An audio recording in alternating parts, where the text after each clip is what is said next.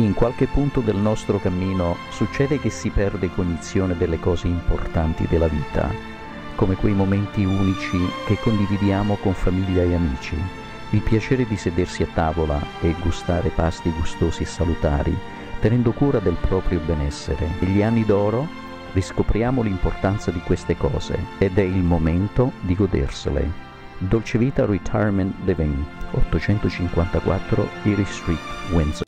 Heavenly Rest Cemetery, il complesso di imponenti mausolei con varietà di scelta, dove le persone care sono custodite religiosamente fino alla risurrezione. Heavenly Rest Cemetery, fiero patrocinatore di Panorama Italiano.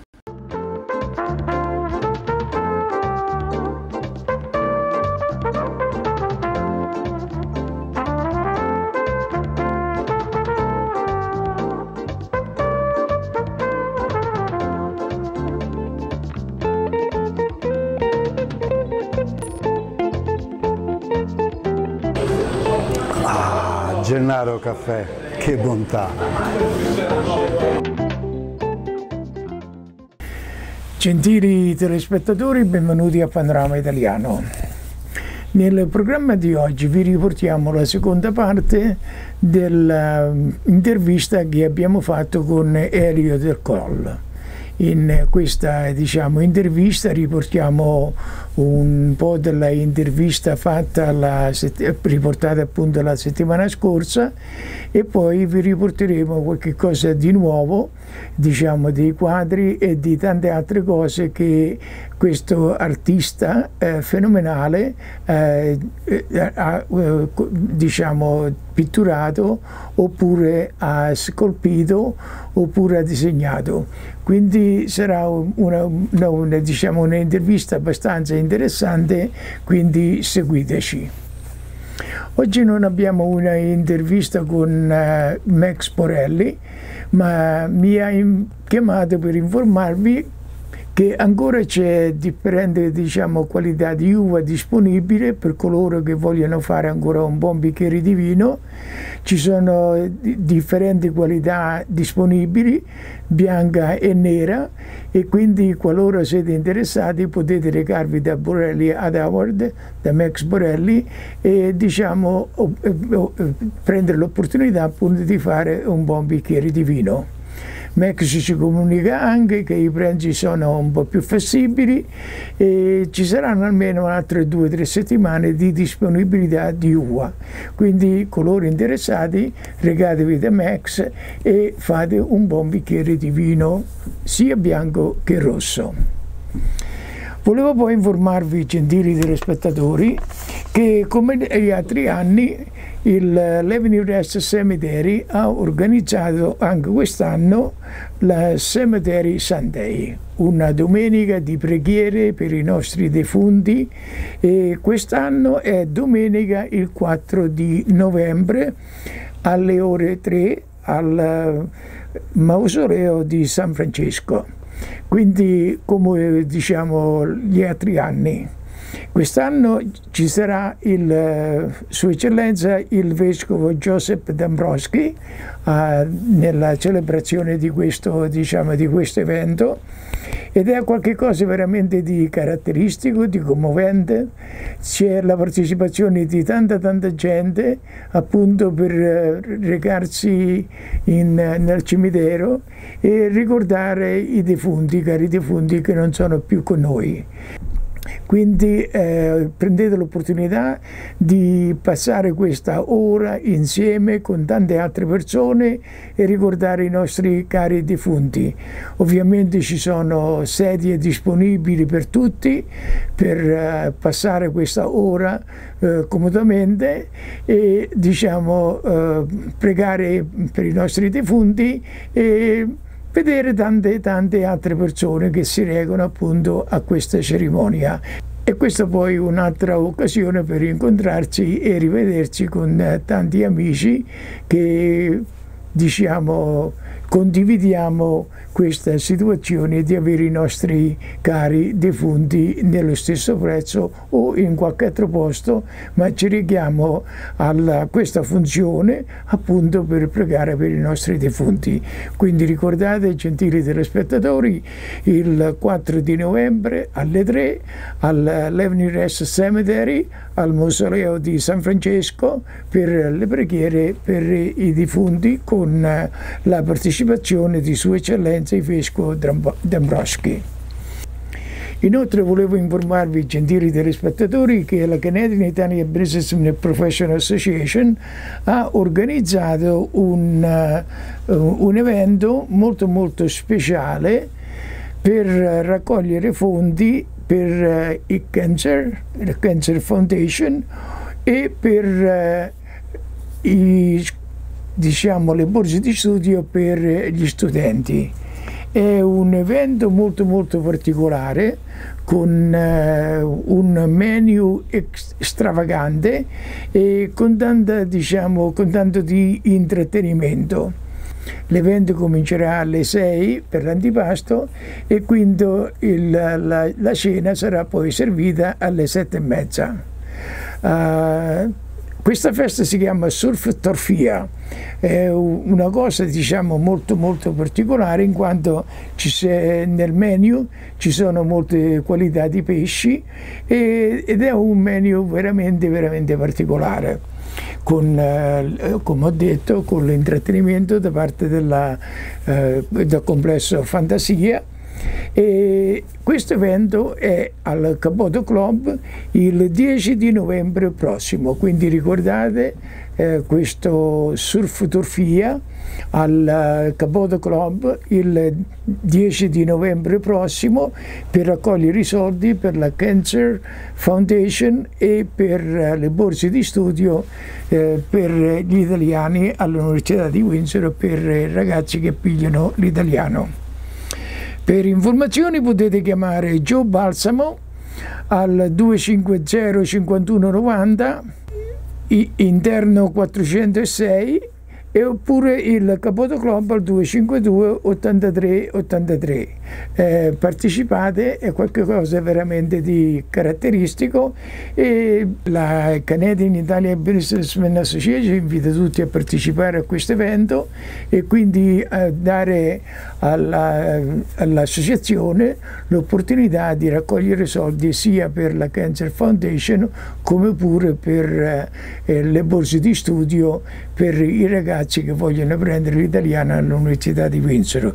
Ripeto, i numeri da chiamare è Joe Balsamo 250 5190, interno 416, oppure Giovanni Caboto Club al 252 83 83.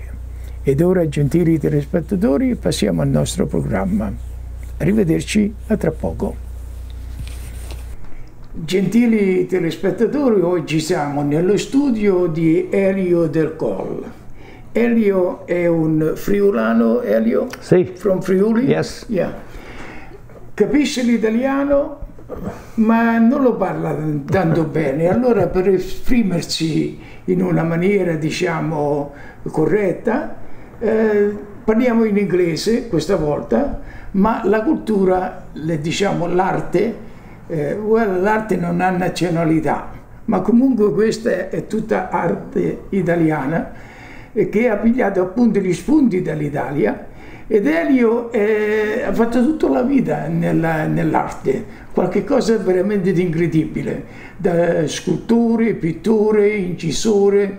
Vedremo in questa intervista le varie qualità artistiche che Elio del Coll ha. Elio, come va stamattina? Bene. Bravo. Ho visto che c'hai una bellissima veduta di dietro con il fiume, questi prati verdi, questa cosa. Com'è l'inverno? It's a beautiful place. Yeah. Beautiful place. It's for working. It's for living. I love it. You got a lot of inspiration back there, do you? Yes. Yeah. When you are working, at a certain point you need a little bit of break. You go out a little bit, You see the view, and that gives you more power to do it. And sometimes I see the view, and it's so beautiful it distracts me. Yeah, it distracts you. Sometimes that's where I want to be. So, yeah. But anyway, listen, Elio, how you became an artist? Let's put it simple this way. Well, like a lot of young children, I like to draw. And as I got older, I got better. And when I was in school, I thought, maybe this is what I can do for a living. But when I graduated from high school, there wasn't much opportunity to go to school for art. Fine art maybe at the university, but I wanted to learn how to make a living, do commercial art. Not much around, so I did some apprenticeships. And as a young boy, I worked as an apprentice sign painter. Then I worked in some stained glass and photo screening, silk screening. After that, I started to develop my skills, and I worked for a printer where I did the artwork for printing. And then I moved on to another printer where we had a studio set up, and I was the director of the studio and did the artwork. And after years of that, I moved on. I opened my own studio and did that for a good number of years in Walkerville. And after Walkerville, I moved to Mackenzie Hall. They sent me an inquiry, would I like to move into the new building, the Mackenzie Hall building. Beautiful building, so I moved. And I spent years there, and that's when I developed my printmaking and my fine art. I did that, started it in Walkerville, developed it in Mackenzie Hall in Sandwich, and after 9 years in Sandwich, I moved here to Amherstburg 20 years ago because they offered me, I was offered an opportunity to move into a bigger facility where I had room to do more things. This is where I started to do the sculpture because I had room to do the sculpture. I had room to do many more things than I could do before, because before I just had a small studio. And I've been here ever since doing press work, prints, painting. I started painting at Mackenzie Hall. I started doing watercolors, oil painting. Came here, developed the sculpture. I started doing some nice sculptures that I enjoyed doing. I was commissioned to do the sculpture at the Fried Orman Center. Big wall sculpture. Later I did the big sculpture at the Child's Place. That was a big tree that was built right into the wall. Major commissions like that are fun, but they're not many like that. So I came here, I started doing my carving, developing it to sculptures, and then from time to time I would leave that and do some painting and go back and do some printmaking and so I have a variety of things that I've been doing ever since. Well, you have been also in Italy. Yes, I was very fortunate. In 1995, a friend of mine saw a notice appealing to artists. Would you like a place in Italy in return for artwork? So we gave him a piece of artwork, and he gave us this beautiful house in Cesole, in the Bormida Valley. And we went there for a month. I came home with 60 graphite sketches of all the little towns and streets, and still to this day, every now and then I look at one of those sketches and I use that to do a painting from the sketch. So that will never leave. That's always coming out. Italy is there. I have watercolors, I have prints, I have graphites, all from my trip to Italy. And there was a kind of experience for you, right? That was wonderful. If I was a little bit younger, they offered us a building. They said, why don't you buy this building and come and live here? And if I was a little bit younger, I would have thought about that seriously, but I was at a point where my roots were here, and I sometimes think maybe I should have gone. Yeah.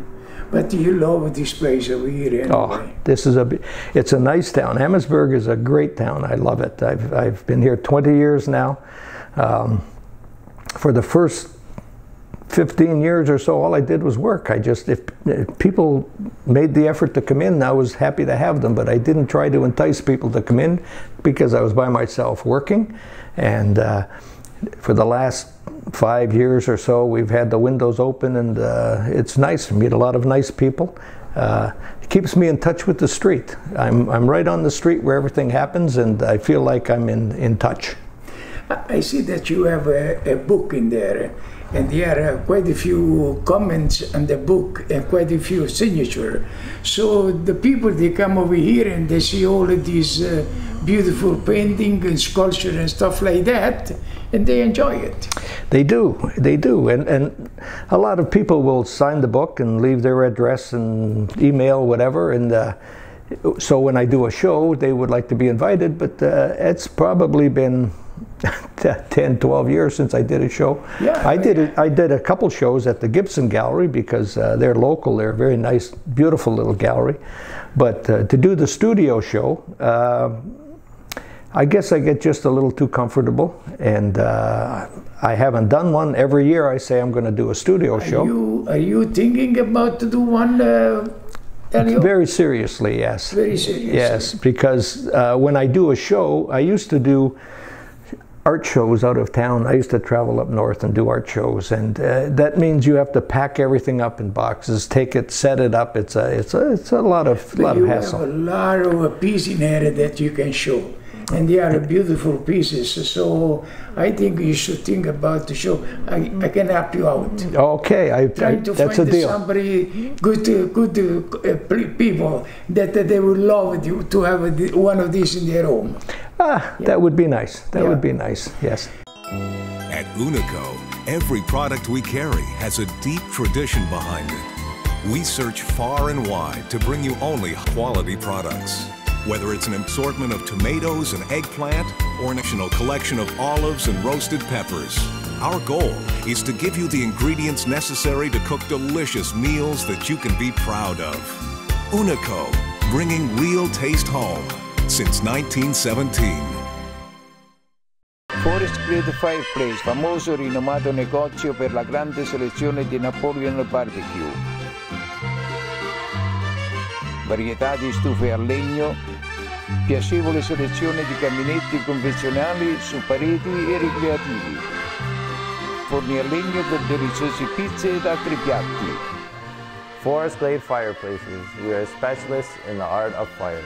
Forest Glade Fireplace, il negozio di specialisti nell'arte del fuoco.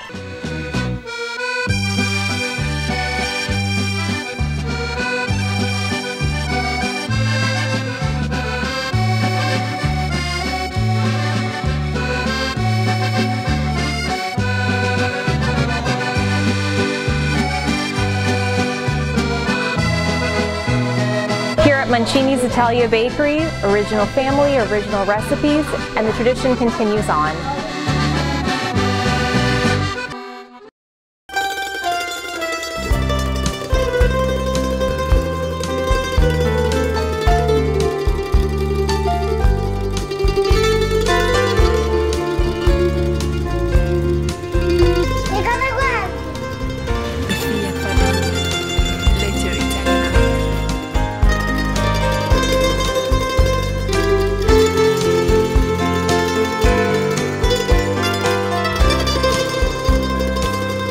You talk about painting, you talk about sculpture, describing and all the stuff in there. Let's get one piece at a time. We got this nice sculpture over here and this one over here as well. How you get to do this kind of sculpture? They are so intricate. How you do that? There's no easy answer. I think the best answer is when I was given this, it was a piece of black walnut wood. And I looked at it, and sometimes just visions come to mind. This piece here, this was a split, it was split all over like this. And I preserved this because I love the natural. Of course. And then I started to do the shapes, which I found very tactile. When people come in, I always tell them, don't stand and look, go feel it. You should put your hands on the sculpture. This one, I probably worked on this for several years, 5, 6 years, before I decided it's finished. I would do so much. I would spend a few days, a week, 2 weeks in the basement, working with it, all with the chisel and hammer, nothing, no power tools. And every time I look at it, I always see something maybe I could change. And then when I ran out of things that I thought I should change, I said, okay, now she's finished, we let her go.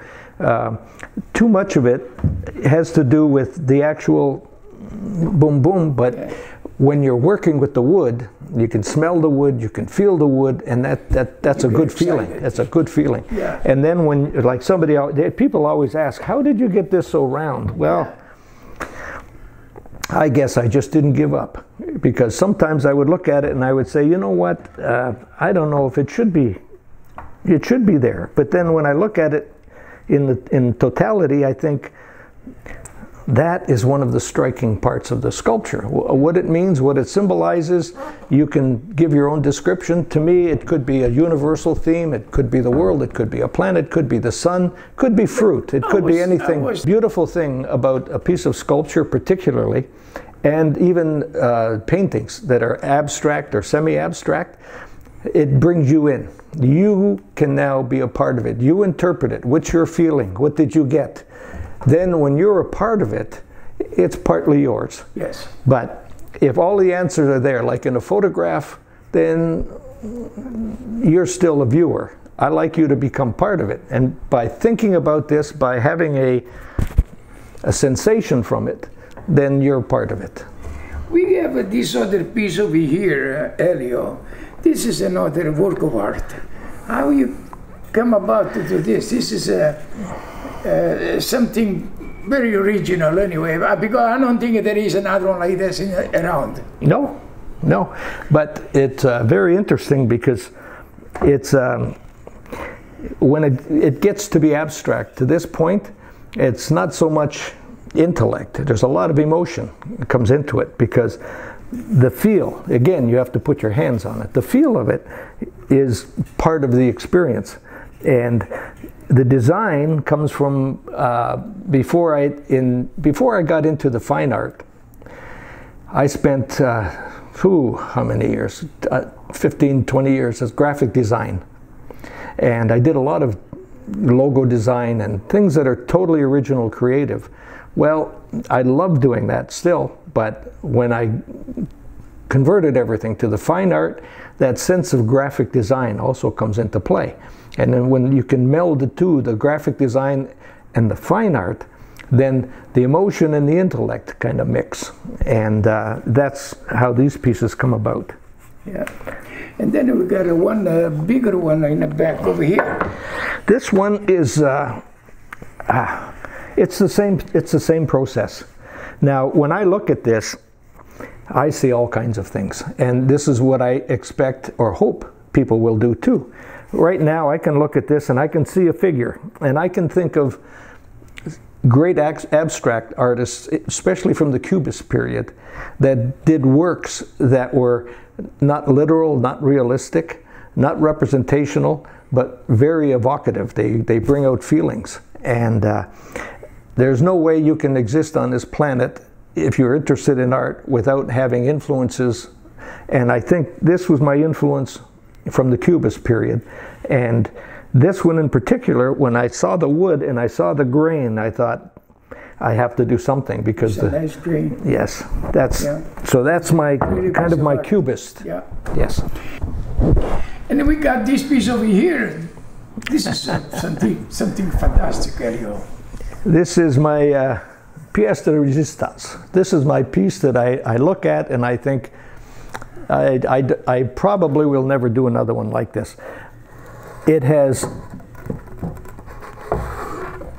in the round. There is any way to look at this and get a whole different sense of what it's about. You'll see in an abstract sense there are figures coming out, there are animal figures, human figures. This up here is, it reminds everybody of a turtle, and a turtle actually with its arms on this figure. What that represents is up to interpretation. But to me, what it was a mixture of, we live on the planet together. Yeah. Men, women, children, animals. And this came from a piece of ash. It was a beautiful piece that had split diagonally, and I took it and started to just work with. Beautiful, this incision over here. Yes, and again, it has some cubist qualities, but I've never ever really felt drawn to any particular style of work, and to try and imitate has no value to me. No. But to develop, to get into it and see where the wood takes you, because this is what happens. This was not designed ahead of time. This was all up here. As I was working, one shape would lead me to the next shape, and the next shape, and the next, and surfaces, as I would evolve, this might have to change because of this later on, but I would let it decide for itself. And obviously this is only one piece. Yes, of course. It's one piece. Only one. Have a little bit of time to do it, but it's only one piece. Probably over a year off and on to do this one. And you end up, you live with it day and night until you get to a point where I could look at that, I could see some things to change, but when I look at it, I'm satisfied with every little surface, and I can't see why it's necessary to change it. Just so at that point, oil it and finish. Yeah, beautiful. Now let's see some other piece in there, and then we're going to go to see your painting. We'll do that. Elio, we have quite a few pieces over here of sculpture. How you make these and what they represent? These are very different from the ones we saw earlier, because these are made from fiberboard. And fiberboard is just a half-inch sheet like a plywood. So every one of these is composed of numerous pieces that have been cut and mitered and glued together to give the form. Something like this would probably have 40 to 50 pieces to construct that. And very, very often, like the sculptures, will start off as this did. This started off to be a piece that ended up close to what I have here. But when I developed it, as I cut pieces, every time I would take a mitered piece and add it, it would suggest another form, another direction. And when I had the idea in mind to do a figure, the motion of the figure had to be considered first. So then I started to cut in relation to where I wanted to go, and not just be so haphazard. Do I say right when this is a woman figure? Yes. There she is. That you can see in a different position. Yes. I've done I've done a couple of dancers. The other dancer was far more elaborate, but somebody decided to take her home, so I had to do another dancer, because I always wanted another dancer. Yeah. Some of these other pieces, this is the reclining figure, which this is the last piece I did, and it started out as an abstract form, and from the form I decided to take it to the figure stage. You can see how many pieces are here. They're big enough to count. I was building a fence, and I was using 4x4 cedars many years ago. Oh, I would say 45 years ago. And the chunks of cedar that I cut off were all sitting in a pile, and I said, I think there's something there to do with those. So I started to miter them and join them. And when I joined them all together, these were all square, big blocks, but I did them in this form because I was doing the figure. And then I started to shape it, file it, and get it to this point. And what I wanted was an abstract sort of a shape, but I wanted it to be figurative at the same time. So when I did it, I put it down the basement, because I had no place to show it at the time. And at the time, it just started taking on the wear and tear of a basement.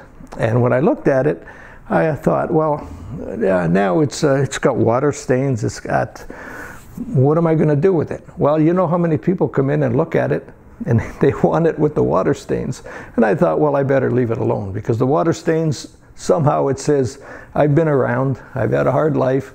And when I did it initially, I had the head up, very proud. Yeah. And I looked at it and I thought, it doesn't say anything to me. So cut the head, bend it over, and now I got a man like the thinker. He's sitting there thinking. And I thought, that's the piece I want. So that's Omerty. Yes, yes. So that's the story. Yeah. And that's the oldest one I have. That's probably, like I say, 45 years old. Yeah. Yeah. When they tore the Salmoni building down next door, there were beams in the Salmoni building that had been there 150 years. The Salmoni building was 150 years old. When they took it down, I asked the demolition man if he could just give me a few pieces of wood to carve. Well, he filled my parking lot. I had so much wood, I had to start giving it away. But some of these pieces were so beautiful. So the wood is so old, and it's not going to change anymore. So I worked with, it's a cedar, it's a white cedar from the West Coast, according to a man that knows wood better than I do. And as you can see, I left it, because that was the beam, the original beam. There's still a nail hole where they put it together. And I did the relief on this side, and then as opposed to it being a completely round sculpture, I just kept the one side to show the history of the piece, which is from the old building. This is beautiful. And again, it's very stylized and very abstract.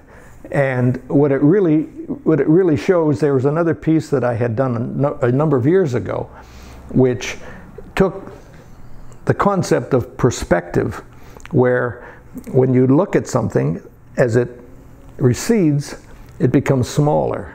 So I took that concept and applied it to the figure. So if this figure had been lying down, it shows perspective, because the lower portion of the anatomy is closer. So I just took that concept and worked with it, because I found it very intriguing, and the other piece unfortunately has been taken. So the whole idea about the piece was just to have a very good piece of wood that had some meaning to me. It's beautiful. Well, we talked about Italy a little while ago. So here are some paintings that I still possess from Italy. Some of them have gone. These are some of the little towns that I visited. These are pieces that I would do graphite sketches and then come home later and I would do the finished painting in oil or watercolor. These are the watercolors that I did. I have some in oil.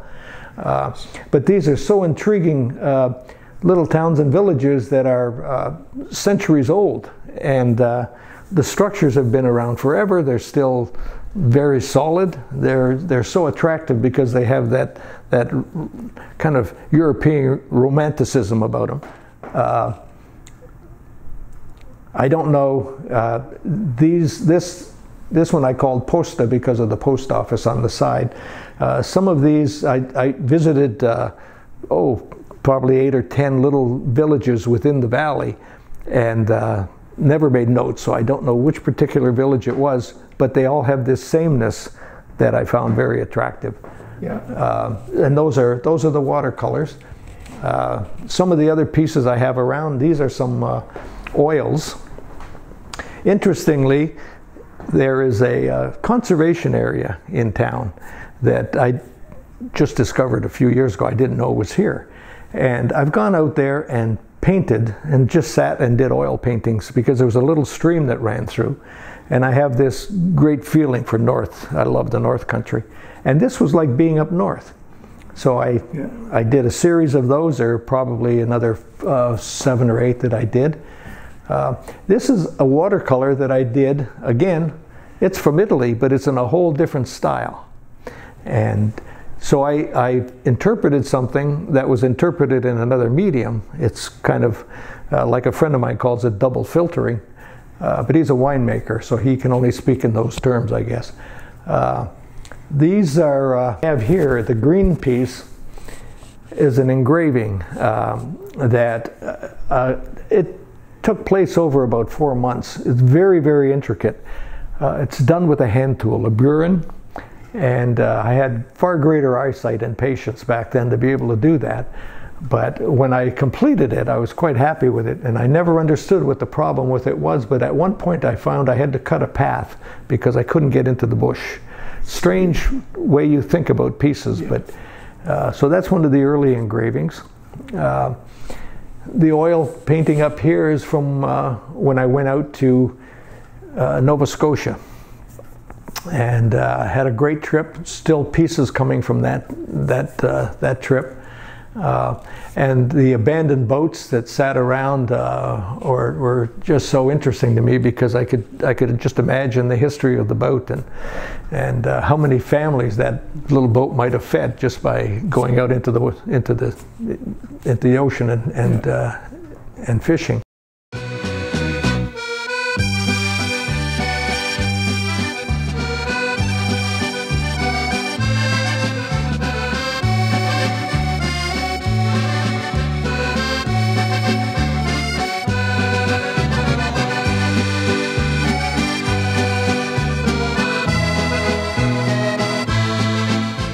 Service, quality, marquee tile.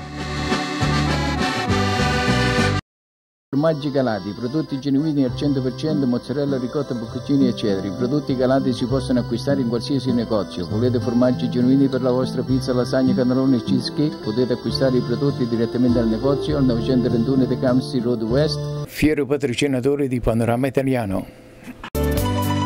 Roma Club di Leamington, con accoglienti ed eleganti sale per ogni occasione. Eventi curati nei minimi dettagli da personale esperto, cucina tipica tradizionale. At the Leamington Roma Club, we want to remember our heritage by building our future.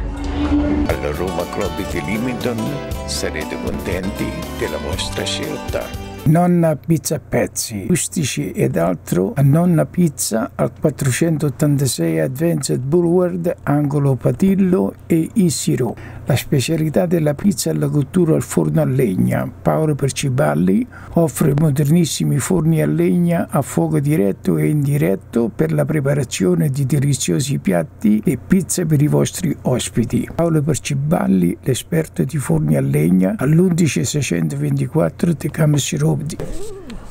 Go ahead. That's another piece from Italy. It's a watercolor. It's the second rendering I did of that because the first one somebody took. I shouldn't say took. Somebody bought, and I just loved it. I had to have another one, so I did another one. Another one from Italy. Another one is that too, right? That's Italy up there. The arches are. That piece I can't get away from. I've done it in watercolor. I've done that 3 or 4 times, and I've done it in very interpretive ways. And this is a very straightforward watercolor, but it was a beautiful scene. The architecture is just stunning in Italy. So another one again from one trip. Arches are always appealing, Elio. Sorry? Arches are always appealing. Oh, and in this particular instance, when I did it for the 3rd time, I looked at it and I thought, the one thing that struck me was I was in this little enclave by myself where I had to go through the gate to photograph this. So I decided that at one point it would be nice to put some figures in. So it's difficult to see, but I have hidden in the corner 2 monks walking through the arches. Difficult to see again, but on the left-hand side, in the left arch, there are 2 monks. So I gave it a little more life. Yeah, that's good. And over here, I suppose, is one of those good times that you have with your friends, right? Good times, good times. This is it's a composite piece. There are a number of musicians here that are friends of mine. Of course, I had to populate it with more than just the musicians, because we on occasion would bring in some musicians and bring in a bunch of people and just enjoy the day. And that piece is reminiscent of a lot of afternoons we've spent on the deck with musicians. It brings me a smile every time I see it. I call it Sunday jazz, but it could be anything. It could be jazz, could be blues, could be whatever. This is an example of the graphite sketch that I did in Italy. The 60 sketches I came back with. This one I knew where it was from. It was in a little town called Bobbio. And what was interesting to me, the door that's in the foreground, it was a vacant building, abandoned building, and you can see it's in some disrepair. But when we went into that door, we found evidence that somebody was living there. And we realized all of a sudden there was an artist living there. And there were sketches on the floor that, well, they weren't necessarily keepers, but... Obviously the artist had no time to repair the door. Oh, he wasn't even supposed to live there, I'm sure. Right. He was, yeah. But there was also a door with a lock on it. I see. And I thought, that's where the good work is. But we never got to see the good work.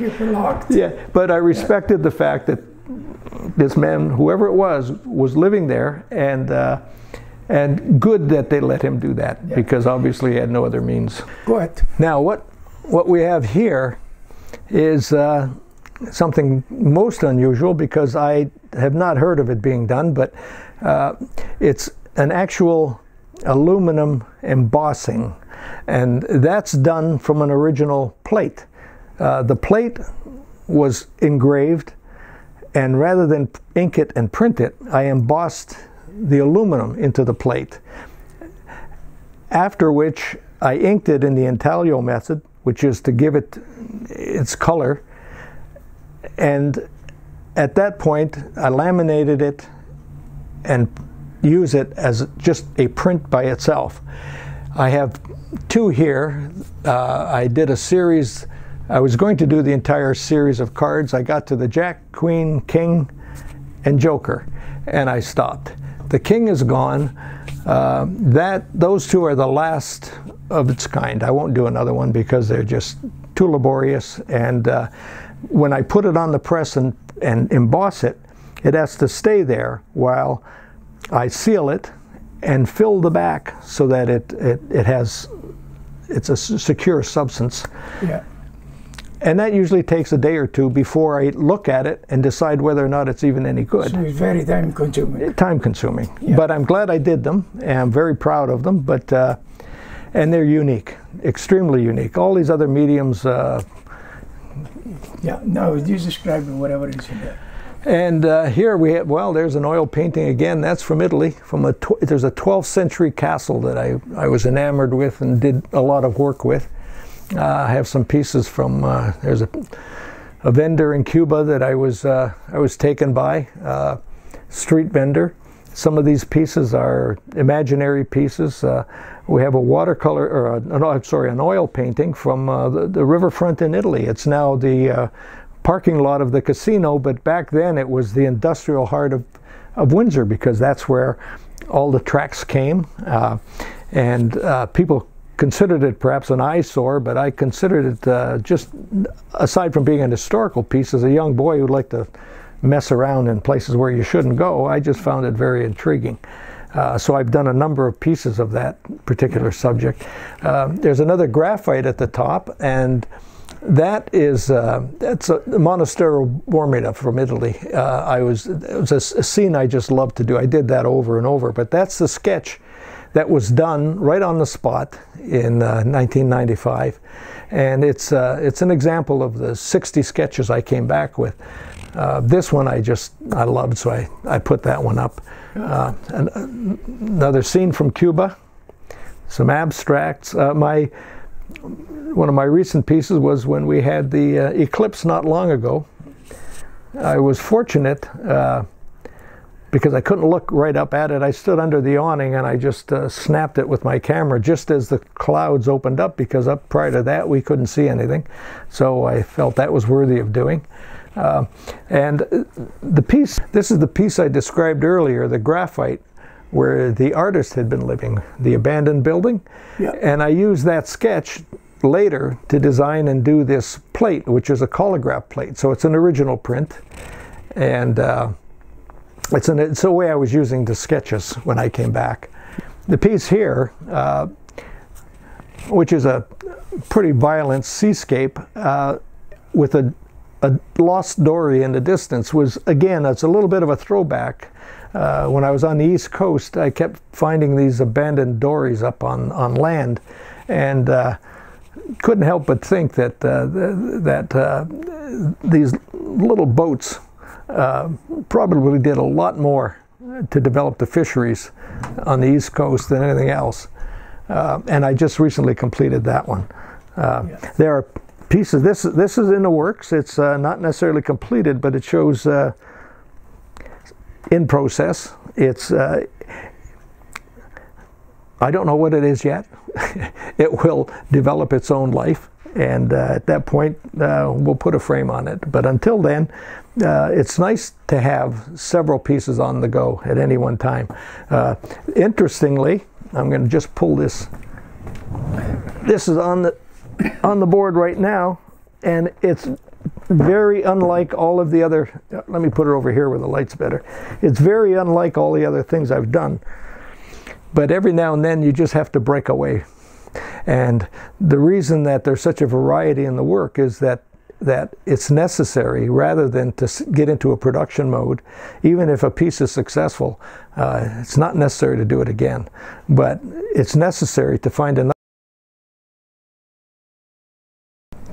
Elio, what do you want me to say? I mean, it's been so great to have this interview with you, to go over all of these art that you got in there. That is incredible. I mean, I've been coming over here many times, but it was never time to do this kind of work. Whenever you come here, we have something else to do. We always have something going when you come here. And go. Yes, But this time we had the opportunity to stop and look at it, and this is beautiful. Now, Elio, I know that many people, they will be curious and saying, first of all, how you can get in touch with you? Oh, I'm coming over here. Just come to Amherstburg or give me a call. I'm in the phone book. And a lot of people come out here for ice cream, and they come out here we have many restaurants, and usually we're open. And if we're not, I have a doorbell. So if it's the sign in there open, a wood sign, right? Yes. A wood sign in there say open, then they can come in, They right? can come. And even when it's not there, they can come in. Ring the bell. If I answer, you come in. Right in front of Downtown Express Coffee. Yes. That's where we're going now. This is the heart of Amherstburg, right here, right here. Yeah. This is where everything happens, there. Yeah. And as far as students go, this is something it's got to be your passion. You don't do this to make a living. If you decide to do it, good luck, and if I can help you, I will. But fine art, because there are so many institutions now that just like a mill, they pass the students through, and it's good for the students, but it's unfortunate. Where do you go to make a living? There are galleries that will sell your work, but whose work? It's no art. Too many artists, too few galleries, too few people that understand what original art is. This is why the reproduction has become so big, because you can actually make a reproduction for a few dollars, and if you sell it for $10, you've made money. But if you put a frame on it and sell it for $100, now you've made a lot of money. Well, to me, that's fraud. But at the same time, it's how you're going to manage to make a living. So what it does, it encourages them to go down the wrong path. If this is your passion, do it. So at times we may see some painting with the big, huge frames in some of the houses, and maybe the guy spent quite a bit of money to buy it, but in effect, the value of that is not there. I have had people take pieces on just on approval to see if they're going to work, and there was one very good example where they took it to a gallery and said, "We like this piece, but we don't like the frame. Could you frame it for us?" Sure. The frame was they were charging far more for the frame than I charged for the original artwork. Yeah. And art, unfortunately, is a business. And when it's a business, it's going to happen. People have to stay in business, they have to make a profit, but unfortunately, the one that's on the end is the artist. And this is why I have compassion for young people that would have the calling. They really want to be artists. It's difficult.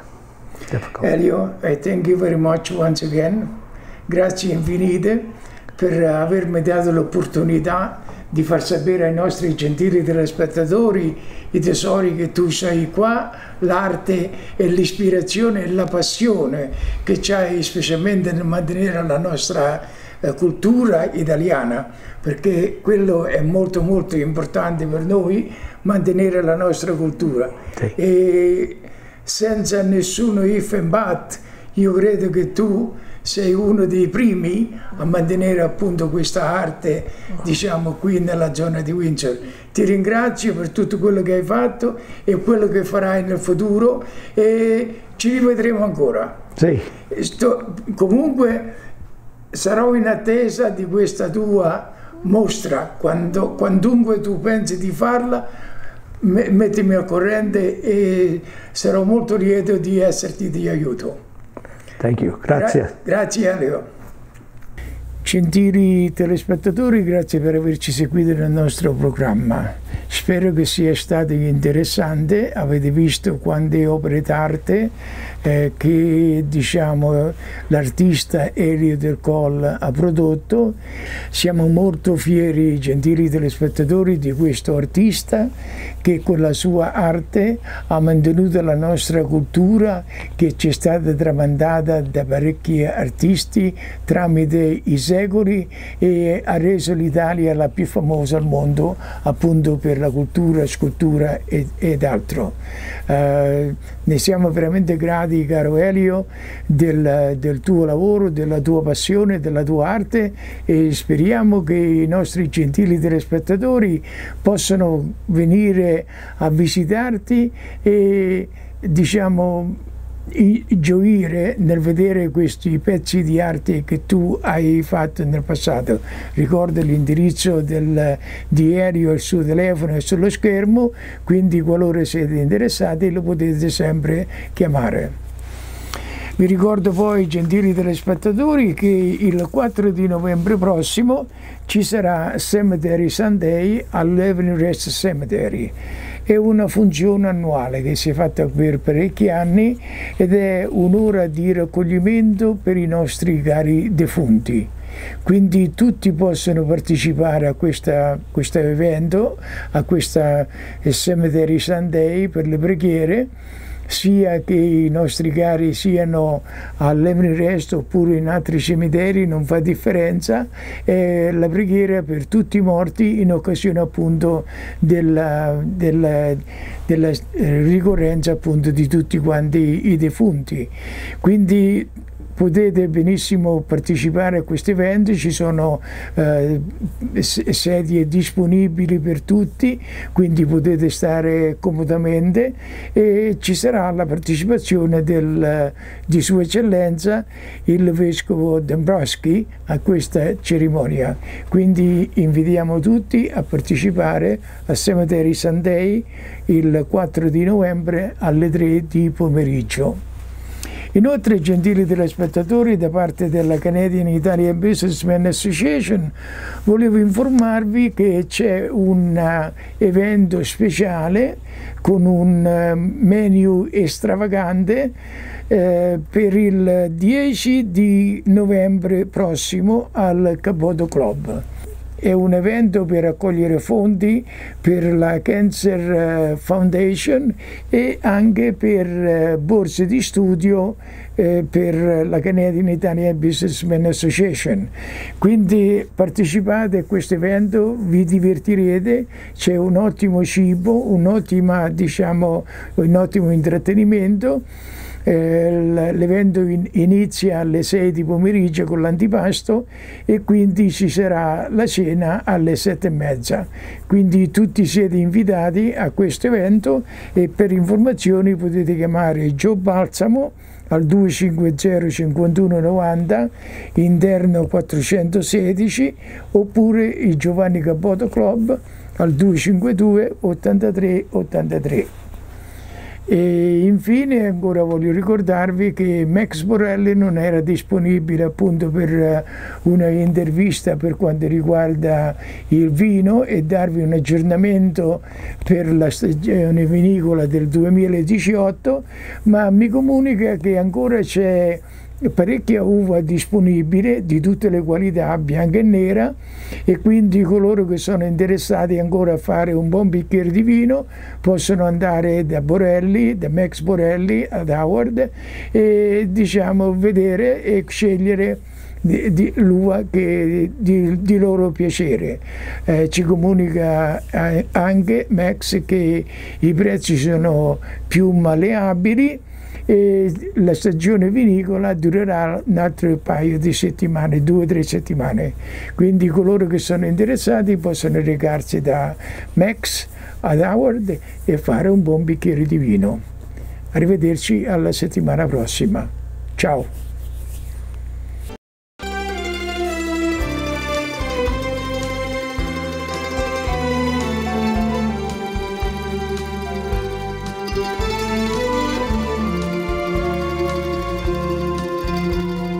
Per deliziosi pasti in famiglia, prodotti Primo.